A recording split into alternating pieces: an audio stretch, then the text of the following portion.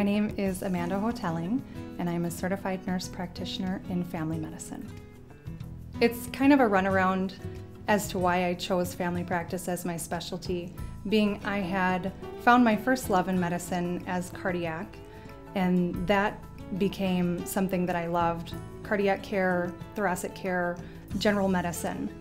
I, however, pursued my second passion and moved on to women's health and worked OB and loved that very much and assumed that women's health would be where my career would end up because I was very passionate about it. However, when I think of how I can help people and even working in women's health, I would like to be able to help the children, the parents, the husbands, the grandparents, and it really is a great variety in family practice that I can take care of all of those people within the family, anywhere from birth to death, and I can still take care of women, and I can still monitor cardiac conditions, and I can do all of the things that I've always loved in medicine along with family practice.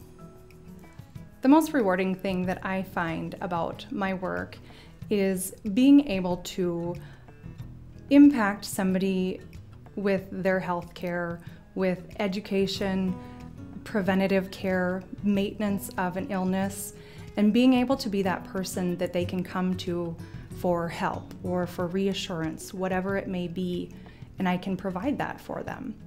And then educating them so that they can continue to provide health and prosperity for themselves as well. My patient care philosophy is a lot about how knowledge is power. I believe that educating is the best thing that I can do for my patients so that I can show them what the evidence shows, how I'm basing my practice off of this evidence, and then teach them the things that I see and the things that have been researched.